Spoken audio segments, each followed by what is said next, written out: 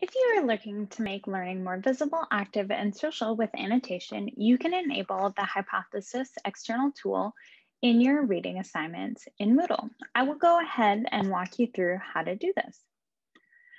The first thing you'll want to do is select the desired course.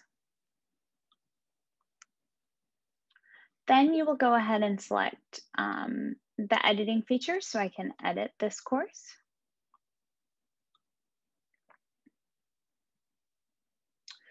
Then select plus, add an activity or resource. Then I will select external tool.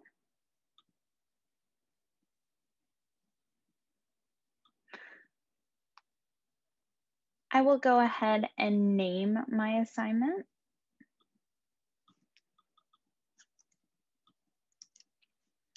And then from the pre-configured tool dropdown, I will go ahead and select hypothesis. In your case, you should only have one hypothesis instance in Moodle. Then if you would like, you can go ahead and enable grading in this assignment by determining the number of points and which category you would like that in. And then you'll go ahead and select save and display.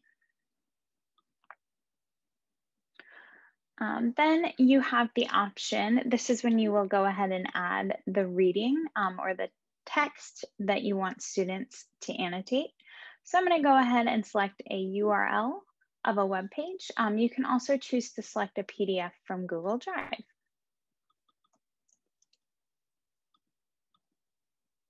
I will copy and paste the URL here and hit submit.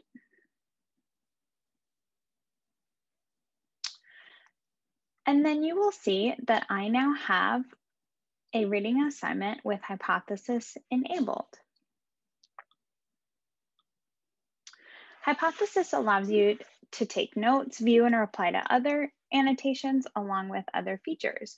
When students open a hypothesis assignment, they'll see the web page or the PDF assigned alongside with the hypothesis sidebar, as you see here, where you and your students can annotate together.